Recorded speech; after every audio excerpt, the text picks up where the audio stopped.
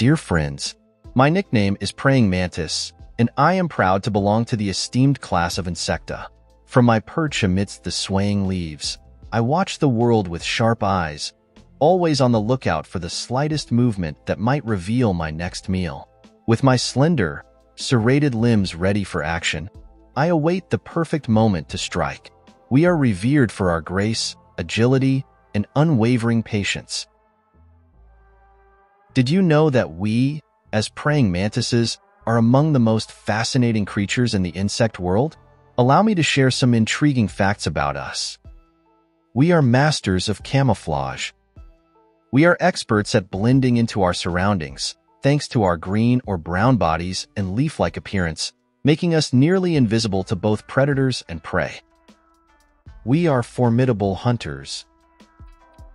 Despite our peaceful name, we are skilled hunters.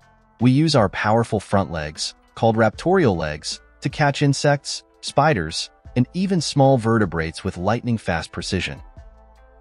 We are marvels of engineering. Our triangular heads house complex nervous systems capable of intricate calculations. Our multifaceted eyes provide panoramic views unmatched by any other creature in our miniature world. We can swivel, turn, and even rotate our heads a full 180 degrees.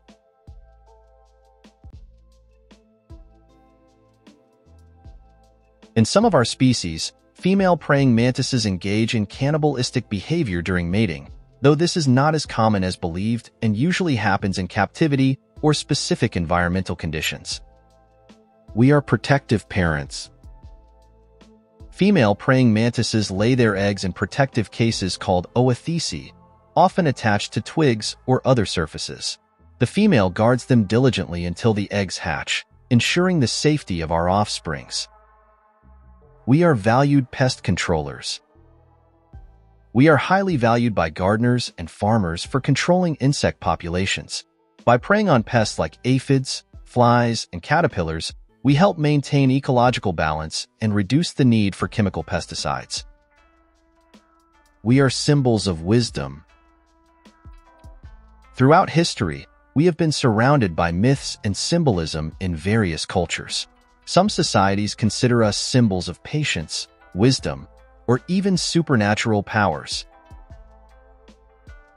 Next time you encounter me or any of my incredible brothers and sisters, take a moment to appreciate our unique place in the natural world.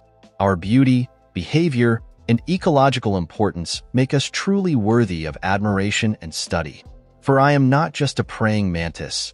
I am a guardian of the natural order, a silent sentinel watching over the intricate dance of life.